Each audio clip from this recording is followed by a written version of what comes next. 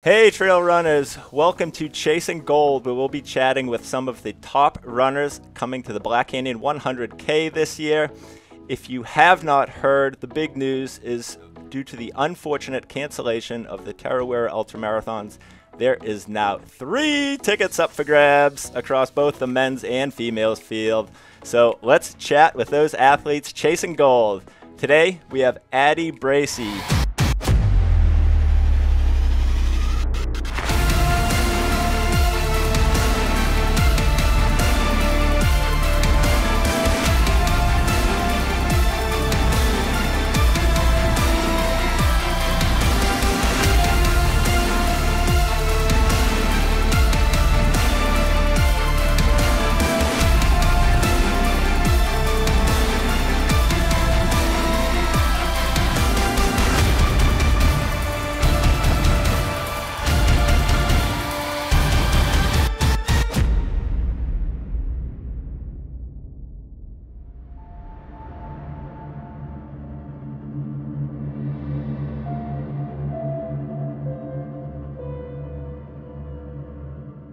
Addie runs for Nike Trail Running. She is also a 3x national champion, 3x Olympic trials qualifier, twice in the marathon, once in the 10K. She's got a second at Leadville, a top 10 at Western States, and most recently has won the Run Rabbit Run 100 in Steamboat Springs. Addie, welcome. Hi, thanks for having me. Yes, thanks for coming on with us. So I got to ask, Run Rabbit Run, that is a big prize purse. Am I correct? It is, yeah.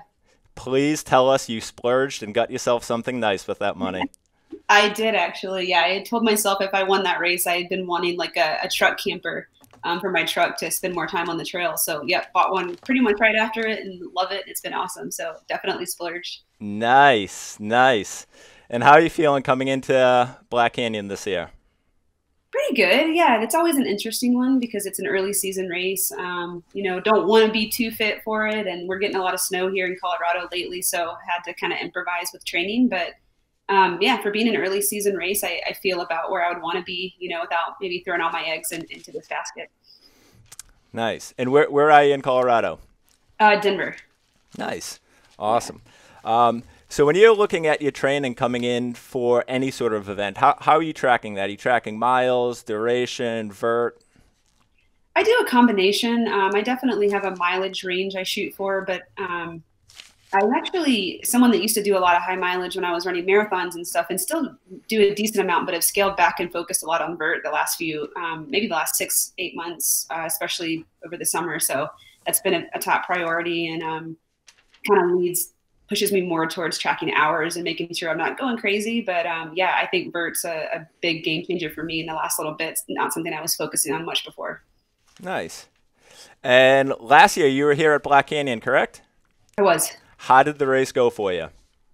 It wasn't a great race for me. I didn't execute very well logistically. I was pretty fit coming in and was feeling pretty good, but made some mistakes nutrition-wise and dropped some of my stuff, then didn't notice it since we weren't allowed to have a crew last year. Dropped on my salt tablets, and it was hot for me coming from here where it's been cold. Most people, I guess, live somewhere where it's colder, so had some snafus that didn't work out, unfortunately. But still loved it. It was cool to see the course, and definitely excited to come back with the beta that I got last year. I'd never been there before, so sure. So what has changed, or what are you telling yourself? Do you have a mental strategy going in that perhaps is different from last year? Are you doing any heat training in the sauna to prep for the heat? I'm not, no.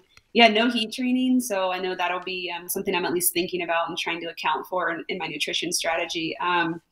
Yeah, I think just in general, I kind of shift my mindset around racing over the summer after just some rough races where I think I was kind of racing with too much urgency and not taking care of problems. And Black Canyon was one of those where I knew I had dropped on my salt.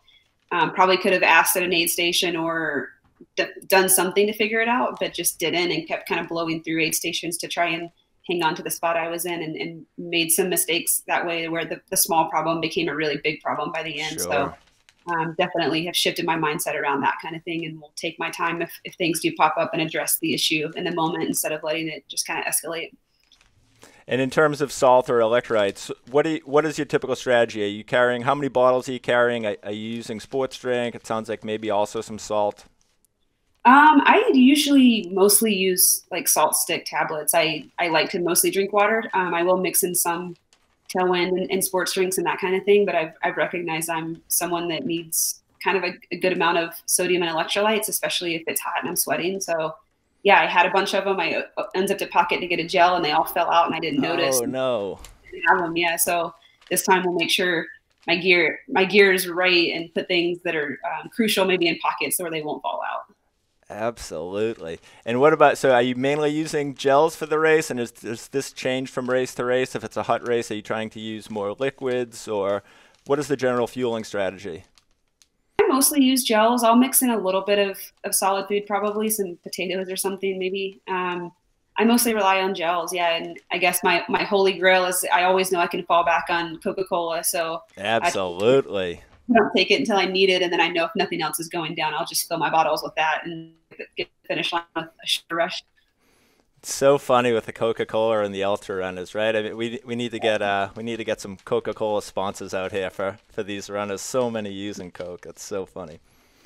Addie, you have a specialize in mental strategies and performance in your own business and in life. So how does that look in terms of, say, training? Are you using like a periodized mental strategies where at certain parts of the season you're focused on something, and then as you get closer to race day, do you have similar to physical training? Are you kind of spearheading that mental approach?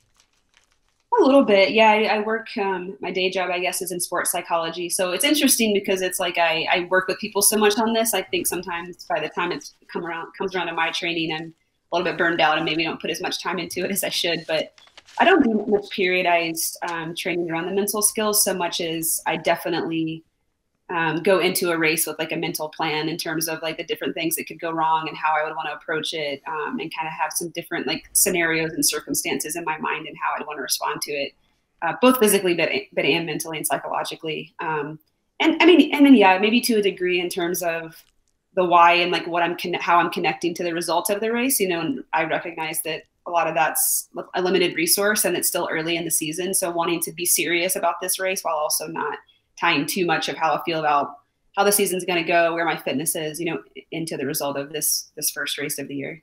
Sure. And do you have any other races planned for 2022? Or are you going to wait and see what happens and hopefully get a spot in June? Yeah, I'm going to wait and see what happens. I've got some, I wouldn't call them plan Bs, even if it doesn't work out. I've got some other things that feel really exciting. And yeah, I think it's kind of a win-win. I hope I'm back at States in June. I have some unfinished business with having a pretty rough day there last year, but if not, you know, I've got some other things on my radar that also seem really fun and challenging. Awesome. And so when you get into race day, how are you breaking down the race to get through it? Are there any sections of the course from, you know, you running last year that you need a specific, you know, mental approach where, you know, obviously the start of the race is a pretty fast downhill.